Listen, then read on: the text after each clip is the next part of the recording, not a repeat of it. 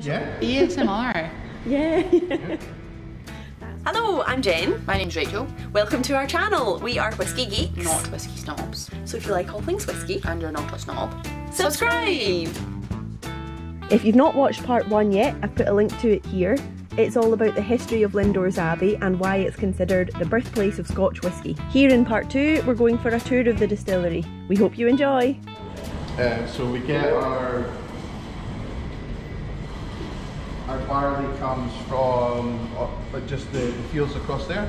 So it's always been 100% Fife barley that we've used from the word go, but from the last year and a half we're committed to our 100% local barley, which comes from our two neighbouring farms, which have originally been part of the Abbey estate. So one of the farms is still owned by Drew's cousin, one of the gentleman called Richard Black. So it's literally two farms that we get our barley from now, and that is going the sensory aspect then. Barley there. It smells lovely. Malted barley. We always think they should make this into like a bar snack. Also, Yeah. ASMR. Yeah. ASMR.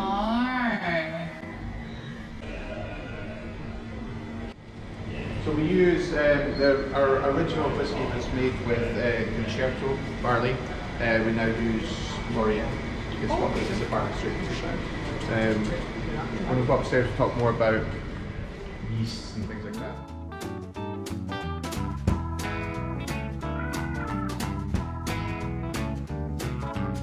Let's also do...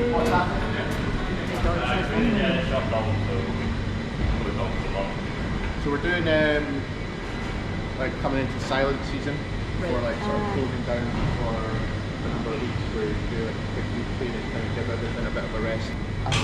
When I was growing up in the hospitality industry and stuff, being talked to about whiskey a lot, you were kind of always led to believe that 99% of the flavour profile of the whiskey is coming solely from the barrel. Yeah. I think there's still probably quite a lot of that fake news, so to speak, in the industry or with punters along the way. They're putting a percentage to it, like 70% of the We like. told that even 70%. How can you put a percentage on that? So yeah, if you, for hopefully what you gather from when we're going around and then having a smell and taste of our new makes and stuff, you'll find that before it even goes anywhere near a wooden barrel, that it's got loads of texture, character, flavour to it already, and it's all very much important from everything that's happening from this point onwards. Yeah. So yeah, looking for that clear.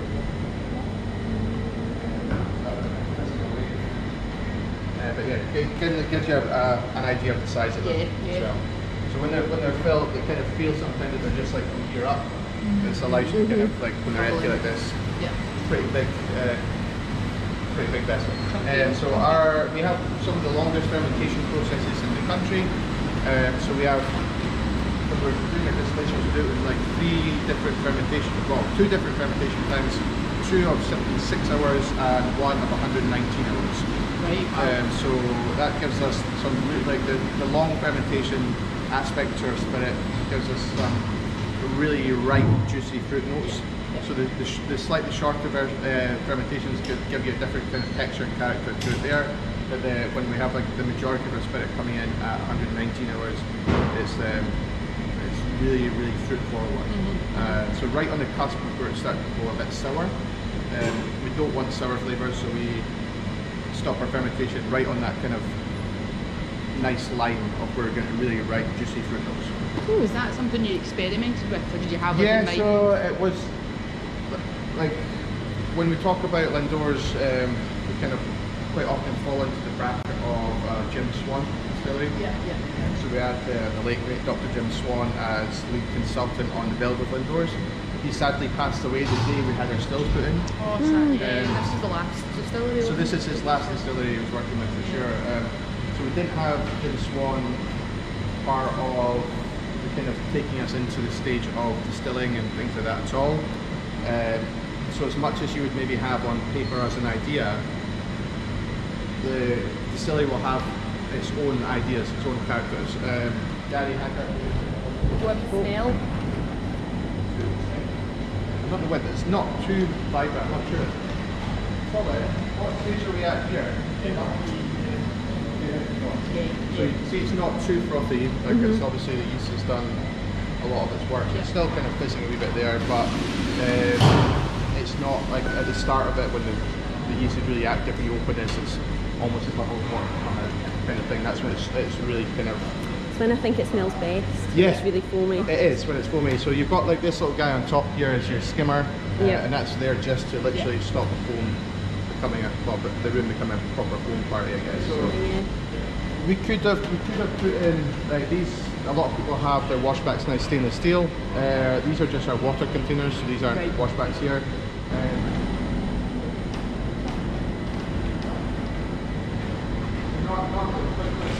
Normally these would all be full of different stages. You can kind of get a real good feel of different stages of it there. But because we're about to close down for a month, so these will be the last sort of distillations before we go into this. We came at the right time. Yeah, We did, absolutely, yeah. absolutely. So this is our wash still. This is Dodo.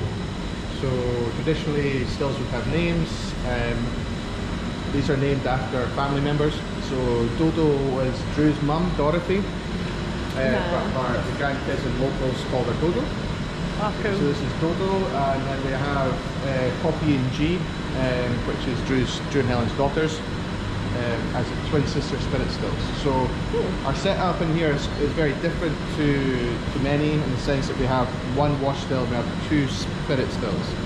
It's not triple distillation, it's double distillation. They're getting fed from the same low wines and faints tank, and we take the cut off both of these stills.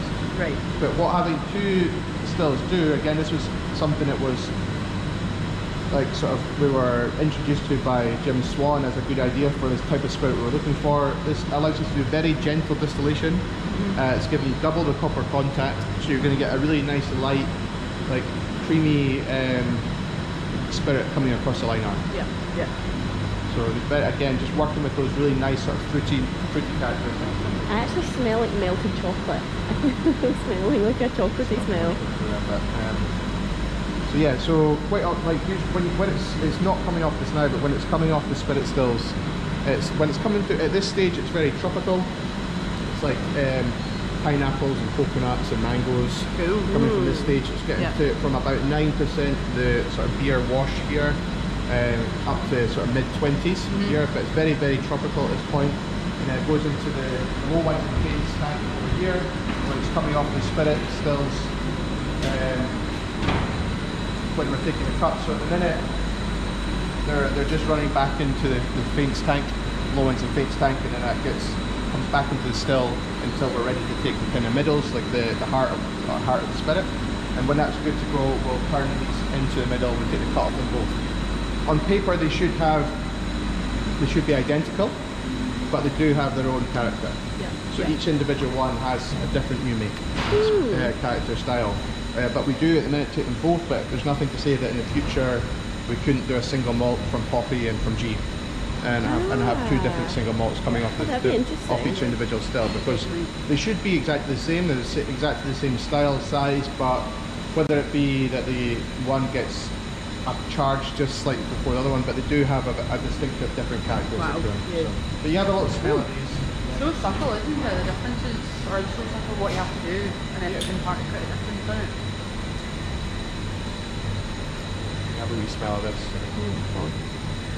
Don't need to go too deep because it'll be very, very high alcohol there. So you might want to hover above the edge. Yeah. You're right in there. Spicy. Oh yeah.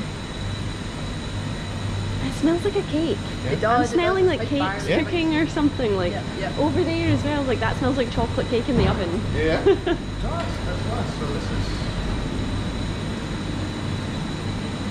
So this is off the same still, but this will be like the start and the finish. So that one's on the right. Oh, wow. That's your finish. Much fruitier, that Oh yeah. Yeah, so you can smell them together there. It's like the difference between the two. one. Yeah, definitely. It's quite like. Oh yeah, that's like spicier and cakier, and that's like more like what I would say of a normal make, like fruitier and like bananas and teardrops. Yeah. And then again, that's interesting. this one here I'll have a different kind of component to it. Well, Run it hands. Oh well, that's a lot more perfumed than floral, I think, for me. Mmm. Yeah. Bready, more bready. Yep. Yeah. So Almost like, beery. what we exercise we sometimes do is, you know, having a having the sort of like the start run, the end run of each one, kind of seeing those, and then you kind of combine them all to kind of get like what our actual Yeah. distillery sort of DNA character is. An accessible proportion one cask. Yeah. It's got a little bit of funk that we want to have that give the cask something to play about with, but it's essentially a spirit that cask doesn't have to do too much with, so that come 3-4 years old, it's a nice, easy drinking whiskey. Was that the thought? Yeah, so Thinking you need to release something quite soon after opening? Yeah. For sure. Yeah, so we wanted to have a new make style that will mature well over long periods of time, but also something that it can be released at 3, 4, 5 years old that will sit shoulder to shoulder with something at 7, 8, 9, 10 years old. And that's what the feedback has been from wine tastings across the world, really, is like what they've got in the glasses now is a really, really highly accoladed whiskey for its age. It got gold outstanding at the International Wine and Spirits competition with a big score of 98 out of 100 for under 12s category. It was one of the highest scoring there, and again for the San Francisco Awards it got a double gold medal, which, like, you know, people celebrate a bronze. It's like a really big deal, which it is. To get a double gold in San Francisco for our first single malt release is something that a lot of people would dream of having, including ourselves. And we're just like very humbled by the fact that a 3.5-year-old whiskey can be thought of as a very good quality whiskey right up to 12-year-olds. Totally. So yeah, so the new make itself, in 2020 and 21, the World Whisky Awards was awarded as the best quality new make in Scotland. Really? Wow. So before we'd even released our first whiskey, the world was kind of seeing that our new make character was of very, very high quality. So putting very high quality spirit into very good quality casks, giving a very high quality whiskey at a young age.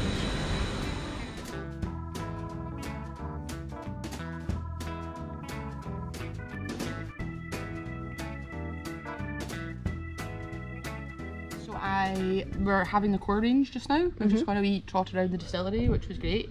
We didn't trot. Well, we did trot. We were very happy. And this one, so their core release, which is in bourbon, sherry, and ACR casks, and it's lovely. It's fruity, quite orangey, like peaches. And I find it's quite waxy, but not like the waxy like chemical, but like really like beeswax or something like that. Thick, definitely thick and fruity and juicy. And we had a wee smell of the new make as well, which that was really interesting. 4 different ones. Yeah, definitely. And we are going to try more whiskies. Casks. Thank you for joining us. We hope you enjoyed our video. If you did, please give it a like and a subscribe, and you can follow us on social media at The Grail Tastings. Make sure you come back for part 3, where we'll be in the warehouse and the bottling hall having some samples. See you next time. Slange. So if you ever find Gary having a bad day, he's probably down here poking the cat. Just like smelling it. Yeah, obviously. Well, I don't know. Shh, don't talk about it. You are being filmed.